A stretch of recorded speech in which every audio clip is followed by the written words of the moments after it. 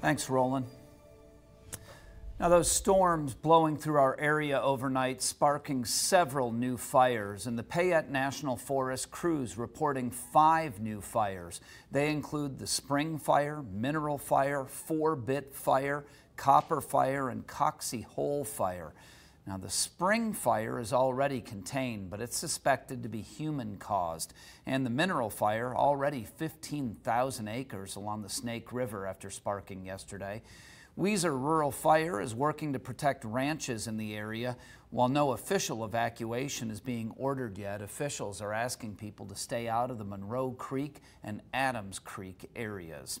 Other new fires popping up overnight: the Sheep Fire burning between Bald Mountain and the Boise River, the Bender Fire burning south of West Blacks Creek Road and east of I-84, the Long Fire burning between Mountain Home and Idaho City, the Law 7 Fire burning south of South Fork Boise Road, the Berry Fire burning northeast of Glens Ferry, and the Walker Fire burning northwest of Glens Ferry along Walker Road.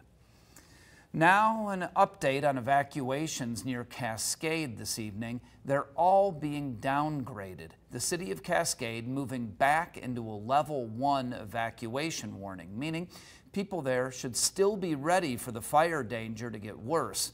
Meantime, West Mountain Road from Cabarton Road north to French Creek moving down to a level 2 evacuation warning, meaning people should have everything packed up and ready to go just in case of an emergency evacuation order. Roadblocks will be lifted during this set status. Officials holding a community meeting tonight on the West Mountain fires, including the Boulder Fire. It's at the Cascade Fire Department at 7 o'clock. If you're unable to be there in person, don't worry, the meeting will be streamed live on Facebook.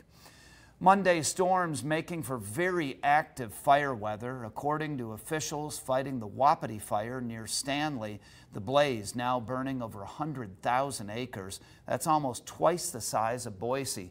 Crews say they expect more unstable weather today.